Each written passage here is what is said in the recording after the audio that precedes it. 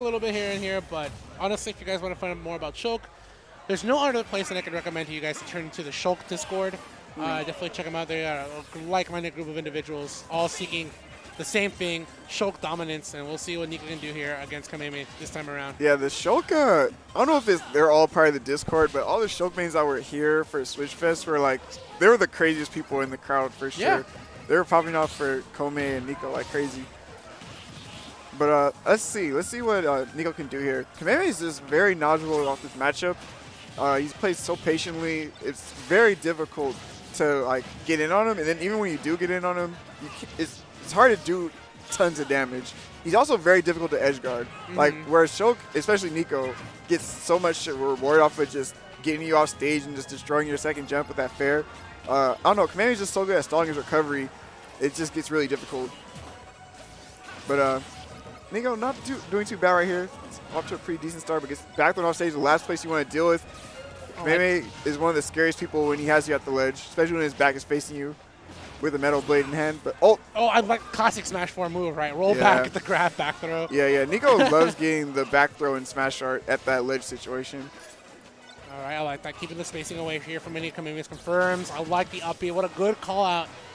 Seeing that approach range. Almost gets the back of a tough trade against the Nair. Yeah, getting past those pellets from Mega Man seems like one of the more frustrating things for Nicko in this matchup. A great parry on the last one. Oh, nice. Nice catch. And I talked about that earlier, right? The kind of the contrast between him and Kameme, right? Kameme stays a little bit more on the stage, looks for those combo opportunities, but Nicko is not afraid to go out there with a forward air. Now, I've been seeing this a lot from Kameme and Nicko, like that. Oh, no snipe. No, he reached. But yeah, I've been loving that first hit of up air, like fast fall up air from Shulk at low percent to accept his combos. Yeah. All right, let's see if Nicko can build his lead a little bit more. Like, Shulk's also one of those characters that's really good with the lead, too. Oh, tech chase and the forward throw. No, he can only get the throw. Yeah. Wow, he was facing backwards like he always is. And he actually got hit by the sweet spot back slash. But there's the up smash. Missed the grab. A little bit unsafe. Was that a grab or did he go for a jab? Couldn't tell. You know what? The animation almost looks very similar. But either way, Nicko going to drop that first stock. Still, I don't know. I feel like he still has momentum here. Nice. It's a full crossover here. Switching to Buster R, looking to put in more percent. Coming in with a small tech chase here after neutral. The one thing I do like that Nicko's kind of doing is making sure also he kind of keeps his opponents well spaced in that area. Good hit from down air. Yeah, I love that Buster down there. I saw that a lot from Kameme yesterday, too. It just does so much shield pressure, and if it hits at low percent, you can combo into a lot of things from Shulk. Nicko playing this pretty patient. He knows he's got such a big lead, and if he gives it away here and over to an over-aggressive option like that, Kameme will look to turn things around as soon as possible. Oh yeah, Kameme is so good at parrying in general, but especially on a character like Shulk, who like falls in you with aerials. Who has like more like a telegraphed like timing of his aerial. Okay, now this is really good for Kameme. Catches the metal blade here, but he's not able to use it just yet. Oh, and he's getting stepped out by the pellets now. Yeah. Nice. It's a cross-up, and unfortunately, Kameme was right there for a grab, and great use of backslash. Able to auto-snap the ledge this time around. Oh, and have man. A hitbox. That's still connecting. That move, Metal Blade, being able to combo into his aerials from so far away is so good for Mega Man. And now, Nicko finds himself behind for the first time in the set. Let's see if he can even things up. Kameme is waiting out the smash art, not giving him that free neutral get up or roll. Right, at this point, that's what you have to do. I like the fact that Nicko tried to mix things up there with falling up air. Like I talked about it, Nicko had so much control, but you said it earlier, right? The one thing that Kameme is really good at is taking control of the stage, and then every time Nicko tried to come in with an aerial, Kameme was right there to stop him out. Yeah. And the fact that pellets, like the closer you are with the pellets, the more knockback they do. Oh, he wanted that opportunity. Yeah, Kameme is so smart at the ledge, and especially dealing with the smash art too. Oh, no, he mixed up the timing. Didn't commit to the second slash and fast foes. Doesn't get punished for that. But still, he needs to get this stock. Every little hit Kameme gets is just icing on the cake. Yep, there's a stall with the metal blade. Wasn't able to get, but catches the roll in with the fair. I don't know. Still hard. Still hard for Nicko, especially when he's forced to approach now that Kameme has this percent lead. I mean, but at this point, right, it's only going to take a couple edge guards here for Nicko to actually slowly come back. It starts things off with the back air, unable to capitalize. Falling up air, this is a good opportunity to get him off the stage, but Kameme with a reaction, clutch back air. Great parry yet again. Nice. Nicko's a good job of avoiding the Z-drop metal blade at the ledge. That does combo into back air. Could potentially kill. Okay, nice buster damage here. No, Gets the great nice. tech chase, but a little bit greedy with that dash attack. Shield dart, I like it. He knows the fact that Kameme has a possible combo here to actually take care of the stock. Oh, Back caught him air. slipping a little bit. And that was great. Nice timing. Yeah, that was a great call out. Yeah, this time Kameme committed to the crash bomb, maybe not expecting Nicko to go so deep that early. And then right when he's in the lag from the side B, he just got sliced up for it. Yeah. And I talked about earlier, that's kind of one of those things that Nicko's not afraid to do is take those risks with those falling forward airs each and every time. But I do like the fact that Kameme kind of stays on the stage, waits for your reaction, and then punishes you. He's very good at playing incredibly patient and punishing people who just overextend. Nicko was pretty patient too, but maybe not to the extent of Kameme. And the one thing, too, between the recoveries, too, is that Nicko doesn't overextend with up B, right? Sometimes we even see him go for directional air dodge or just use the jump height from jump art. Let's see if Nicko can defeat his demon here a little bit in a Kameme.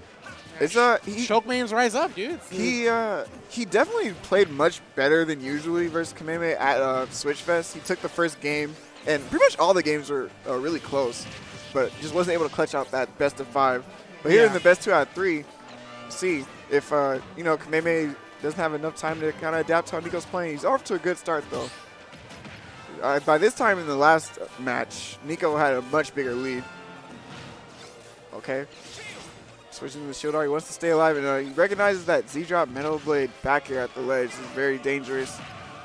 Still, Kameme applying tons of pressure here. Nope. Gonna hit him out of the air. Where can Nicko go, though? Nice. Oh, man. It's really difficult to ledge trap Kameme here. He's always mixing up what he's getting off the ledge with. Ooh. All right. Shield art yet again. He's going to stay alive a little bit longer here, but still in a really rough spot. Oh, unsafe. Of course, he's going to go for the back throw. All right. Oh, man. Very scary position here, but nice. Sneaks in the back there. Nicko staying alive just a little bit longer. Nice forward air. Push whoa, he wants an early kill. Oh, that would have been great to get the grab. And Kameme doesn't even get the grab until the very end there. Man, I thought Nicko was going to punch that air dodge with the smash art F tilt, but whipped a grab instead. And now Kameme working with the first stock lead. Nicko's just trying to apply a lot of pressure here, not really let him build on the lead too much and put Kameme in an unfavorable position. But man, he's so good at parrying. Normally, Shulk has enough range to where even if you parry it, it's kind of difficult to get it punished, but Kameme is ready pretty much every time.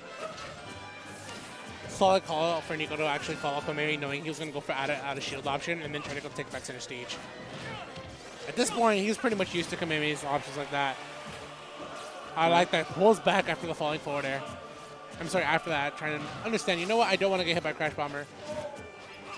Yeah, that's how he got the stock last time. He was able to hit him before he had to worry about Crash Bomber, but this time, Kameme is just very difficult to edge guard. Back air.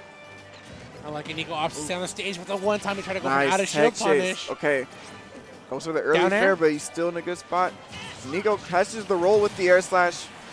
Nice stuff. Still at a very high percent, though. And again, we already seen how difficult it is to really get in on Kameme and just do tons of percent. What? Nope. Doesn't get that roll. Oh, he's got to watch out. He's at that high percent. Nice. He's got solid. This is kind of what we saw last game, right? He was a little bit down here, and he's able to do damage. Just barely living that up smash. Oh, nice. Great tech to avoid that. Nicko looking to also jump away and stay away from Kameme and make sure he finds the punish instead. This could be big here, but he missed the timing. Startup frames on that forward air. Not going to be one of those things Shulk has in his advantages. Great use of empty hop back throw. Not going to take it just yet. And that's kind of one of those shortcomings of Shulk, right? He's a really good character by design, but he still suffers in that startup frames. Yep. That was also just really smart from Kameme to know that he was in a bad spot to get forward air. Nicko slowly brought this back. Jump art. And he's able to use that, come back around the stage. Don't here. jump. Oh. Yeah, you never want to jump out of Mega Man's up air because that actually pushes you closer to the blast zone. And I feel like that also didn't help the fact that he was actually in jump art. Yeah, being in jump art just made that situation even worse. Because it does change Shulk's properties to a floaty, so he would definitely send a little much higher. Smash art, hopefully can find the edge guard here. Kameme, though, he's looking for an opportunity to make sure he doesn't get edge guard that way. I like the use of the up air, knowing that Nicko loves to go for these aerials. Great call out. Nicko, though, he's not getting conditioned as hard to kind of stay on the ground. Maybe that's what Kameme may be looking for the hope for. I was just trying to find this aerial to send him far enough on stage, but there it is. 47. I think that was, again, Kameme trying to do the early back air to intercept before there, but wasn't able to connect that time.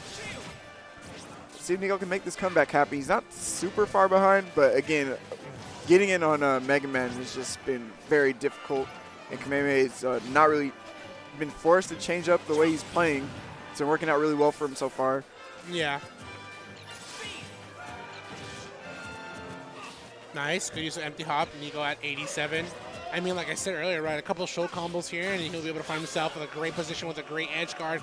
Kameme knows Nicko wants, and he finds a way to get in there, and he misses barely. Oh, no punish on the up tilt. His aerial just barely missed.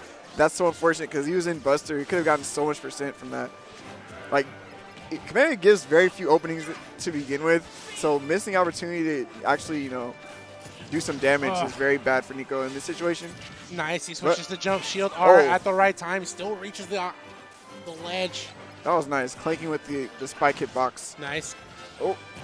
Oh, I like the fact that Nicko went for Nair, especially with him on the platform, but unfortunately Kameme here will go for his back air, taking game 2 over Nicko. Great use of Nair, though, because Kameme wasn't ready for that tech. He would have gotten that, and then that would have led into another aerial. That's Nicko not too far behind. Yeah, it's a very close set between these two. I don't know. Nicko is just slowly but surely just getting the hang of how he can deal with Kameme in neutral. He's been getting a lot more edge guards. It's really difficult to catch Kameme's mix-ups off stage, but Nicko's kind of had some answers for it. But here we go into the last game of the set. Nicko running it back to PS2, trying his best to get this win over Kameme.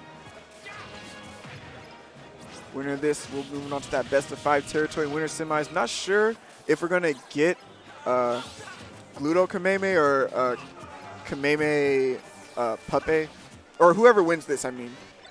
I mean, this is big for Puppet, too, right? Able to take out Shuton. Not an easy player to actually beat, right? PGR number 5, top 5 best player in the world. Not an easy feat. And for somebody like Puppet, honestly, a PGR player of his caliber to come out here and take out a top 5 player at a local, that's a pretty big thing to add to the resume. He was kind of struggling a bit since he's been here, but I feel like this is like a return to form for Puppet, that is. Sometimes, man, even when you're homesick, you know, all it comes down to is keeping your mind in the game, because that's where things matter the most. Oh, nice. That Z-drop up tilt is so devastating from Mega Man. Kameme has it so consistently to get that. Oh, that was good. That was we're living though. Yeah, we're still alive. When it comes to the vertical recovery here, Mega Man definitely excels. Oh man, at least. Sorry, wait. Horizontally or vertically? I get myself getting confused. What? The horizontal recovery. For Mega Man's up B? Yeah. I want to make sure I had it right. Well, hopefully Nicko starts to have things right here, because Kameme is snowballing the damage. Yeah, again, when Kameme has like the stock lead like this, it's just so difficult for Nicko.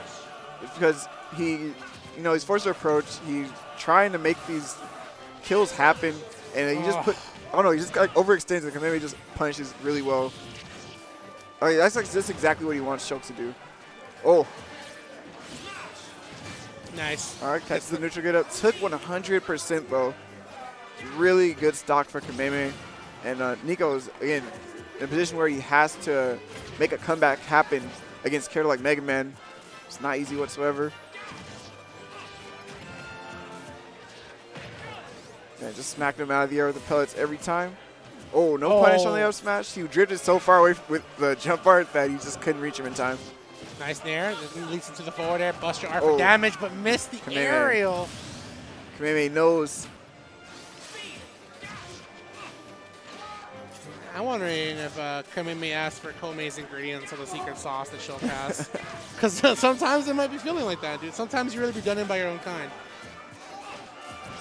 I don't know. I doubt it. I'm just putting it out there, man. I don't know. Kameme's, even versus Kameme, he just plays so well in this matchup. Yeah. I think he just has a solid understanding of the character overall. But also, kind of one of the things by design, right, by Mega Man, is he actually plays like his own video game, right? And he has a bit of like formula to himself that he's able to go ahead and put against other players. So good. Catching that vulnerable up B. I think he sniped him out of the jump with the pellet, and he just knew that he had to overshoot the ledge. Yeah. Damn, that was perfect edge guard.